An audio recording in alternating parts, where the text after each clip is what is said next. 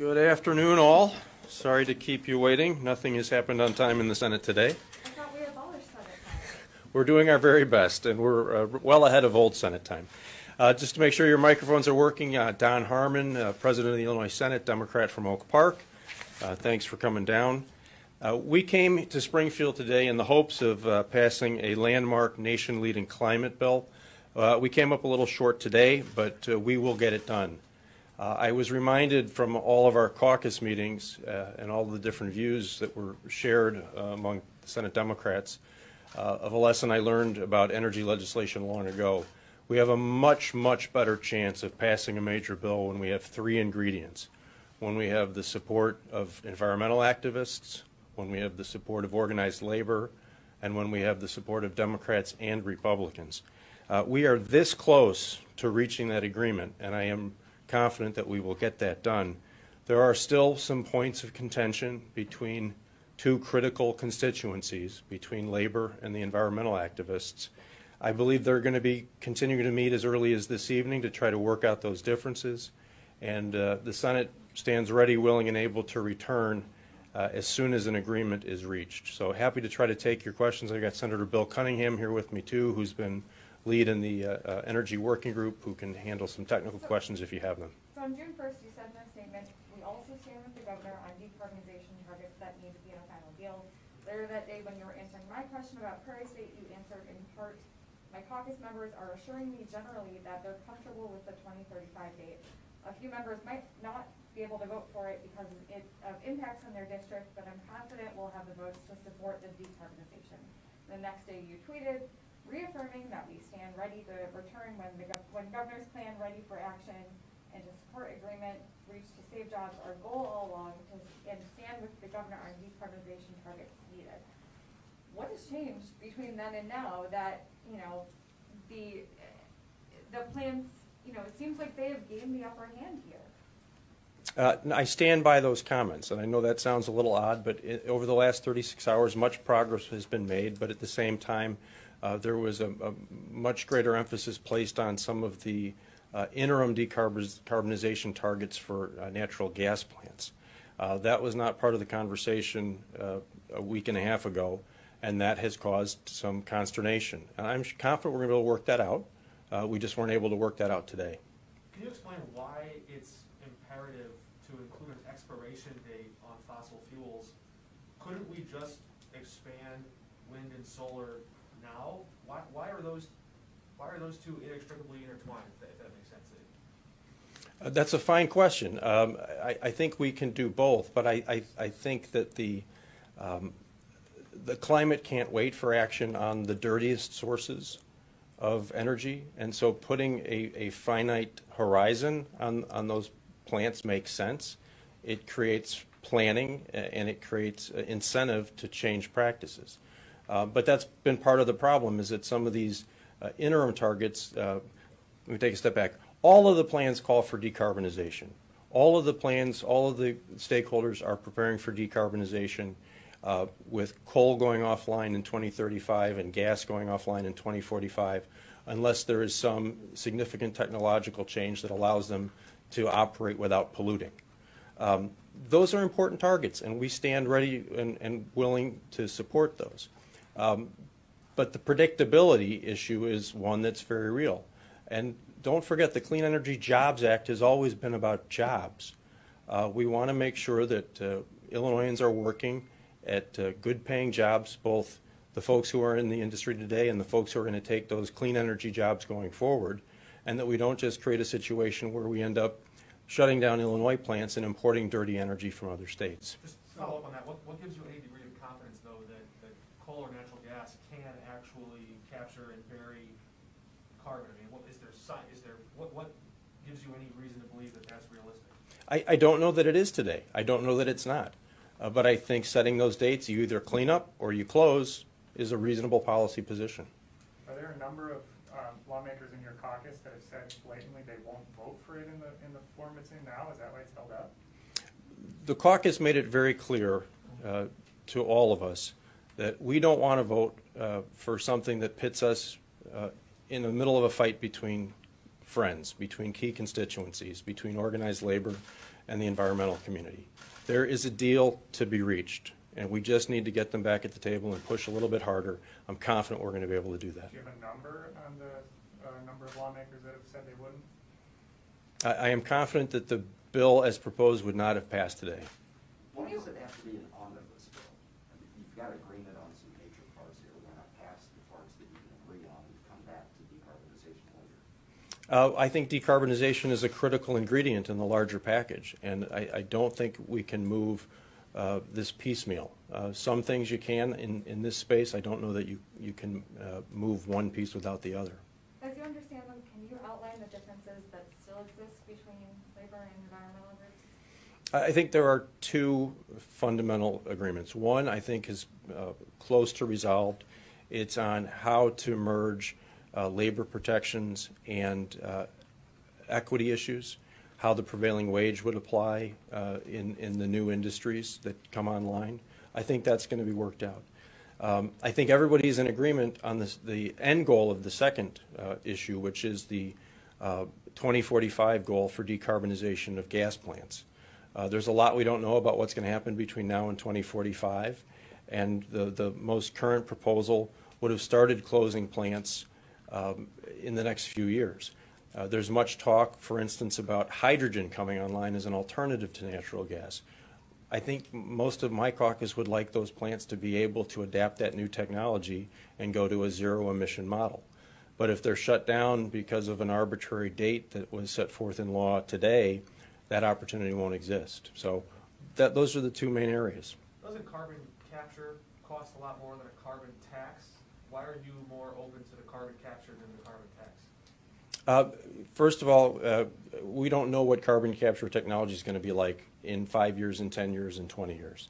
I've never been opposed to a carbon tax. There's a concern about Illinois being an outlier and imposing a carbon tax unilaterally without some regional or national model.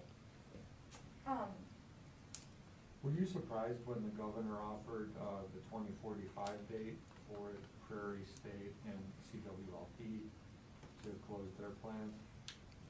I confess I was a bit surprised. The governor had been pretty clear, and we had started to look for alternative models to some sort of special treatment.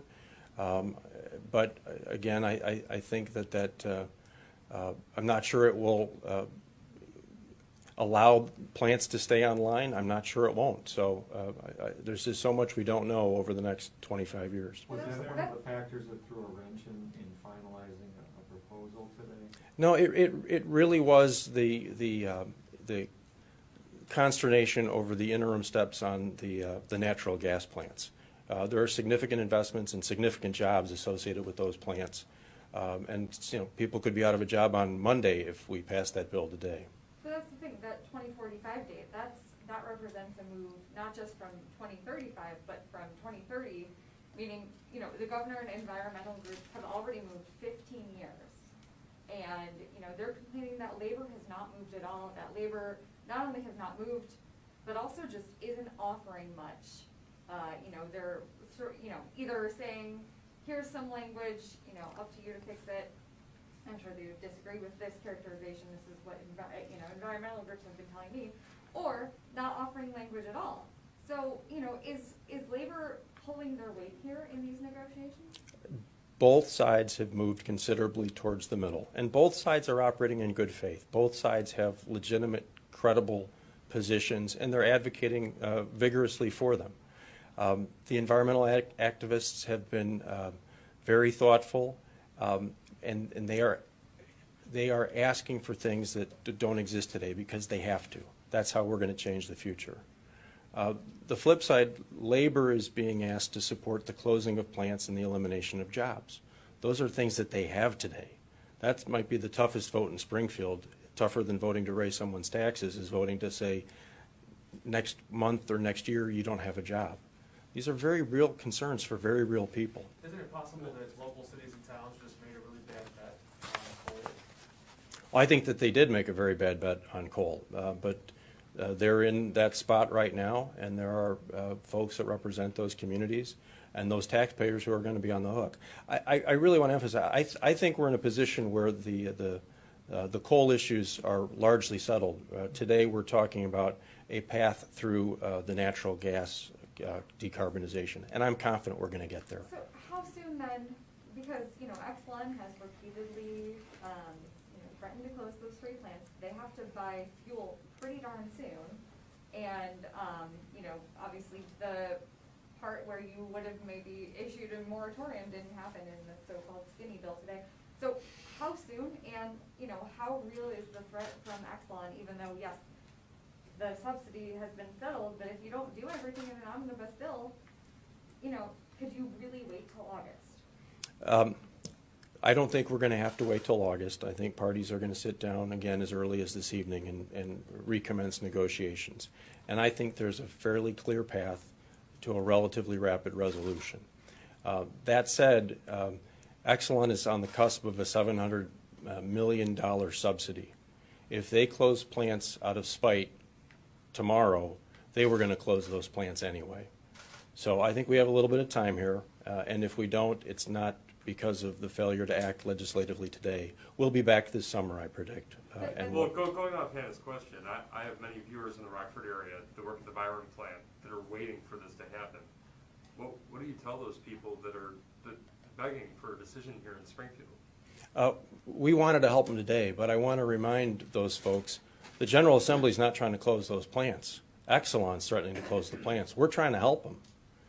And we're prepared to do something very significant. I'll bite my tongue on some other thoughts, but we're the ones trying to help them, and we will help them. But it's Exelon who's threatening to close the plants, not the General Assembly. So Can you expand a little bit upon some of the progress made with regards to coal? Is it the governor moving to that 2045 date? Are there some other issues that were resolved, perhaps with helping pay off some of the bonds that some of these communities have taken out to help pay for these plants? I think everybody has digested the fact that coal is going to have to go offline in 2035 unless some significant technology improvements become available and affordable. And I think people are coming to terms with that. That's good. I think really the conversations over the last 36 hours have revolved around this newfound emphasis on the pace of decarbonization in the natural gas space. Again, these are things that can be worked out, but it was a relatively new addition to the conversation and added with some enthusiasm. So it's just going to take a little time to digest that as well and to get to yes. Was it worth holding out? Was it worth holding out beyond May 31st now? Do you think that this is a better product now, or do you wish that you had struck a deal back then? I know that there was all sorts of talk about a May 31st deal. The governor reached an agreement with Exelon several hours before we were scheduled to adjourn. There was no bill. There was no deal to derail. There was an agreement in principle. We needed that time, and I think the bills that are under consideration now are far better for that time, and I think they'll be even better still when we come back to pass it. So that's another thing. I mean, natural gas is now the sticking point, you say, and for the last 2 weeks it was coal, and obviously before that Exelon. So was it, if there was never then going to be a deal struck by May 31st, I don't even know what my question is. Like, I just, don't you feel like, one, you're going around the legislative process because it was supposed to be done. Two, you're giving those two industries an opening that they would have not had before. I guess my let me go back. If they are now taking advantage of these openings that they're having, why weren't they then, putting significant resources into media strategy, trying to build grassroots support months ago? You're asking some questions that some other people are going to have to answer. What I would tell you is that the Energy Working Group, the bipartisan, bicameral working group, worked for months on a framework. The biggest sticking point originally was the subsidy for Exelon, and the governor negotiated that with Exelon in the closing hours of the General Assembly.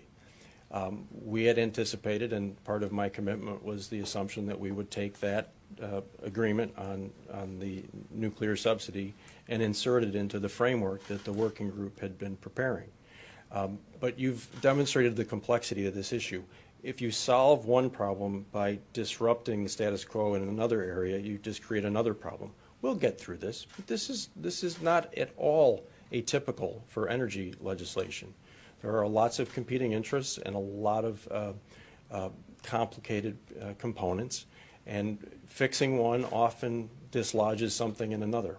But we'll get there. Senator Cunningham, if you want to speak to this, now solar is starting to sweat. They think they have a real deadline coming up. Well, what is the real deadline there?